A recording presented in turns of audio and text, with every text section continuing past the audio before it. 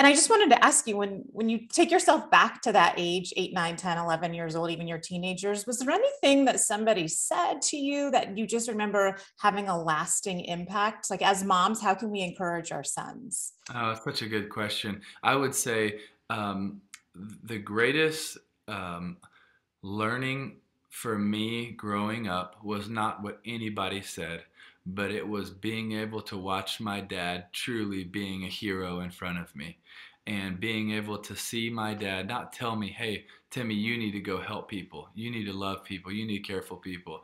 It was being able to watch him love people that could never do anything for him and being able to see that my entire life.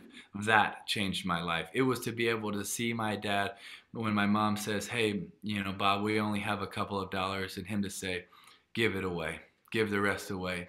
And for and that happened twice in my time growing up, and both times we had neighbors that said, we don't know why, we just felt like we were supposed to come over here and give y'all dinner. And you just see God's faithfulness show up. But so much of it, in my opinion, was because of their faithfulness to just love people and not know what the results are going to be, their faithfulness to serve people and not know how it's going to end, their faithfulness to care for people, their faithfulness to move to the Philippines with 4 kids, and then they had me over there. But then to see that every day, I just have to tell you, it is so contagious. And so many times I couldn't understand it. I didn't get it. I was a little scared by it. I was like, man, I just couldn't do that. I'm not as bold as you. I'm not as brave as y'all. I don't have as much faith as you. But there was something that and still is something so contagious.